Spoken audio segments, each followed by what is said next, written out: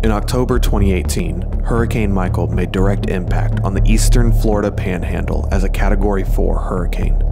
The storm caused mass devastation through the state and brought major disruption and damage to the landscape, infrastructure, housing stock, and multiple towns, communities, and cities. My name is Ryan Glass with Sullivan Land Services. I'm a senior project manager, and we're here in Chipley, Florida.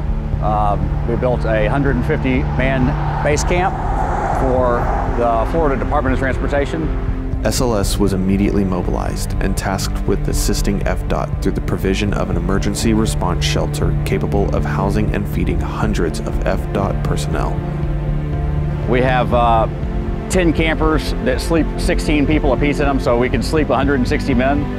They're all trailers that mobilize, and we can, from activation of the request to base camp, be fully functional within, depending on availability, as quick as 24 hours. We provide 3 hot meals a day, restrooms, showers, and fully conditioned areas, since the guys can't make it back at lunch because they're traveling far distances and making it further and further away throughout the day. This particular camp, we're probably going to be here about 2 weeks.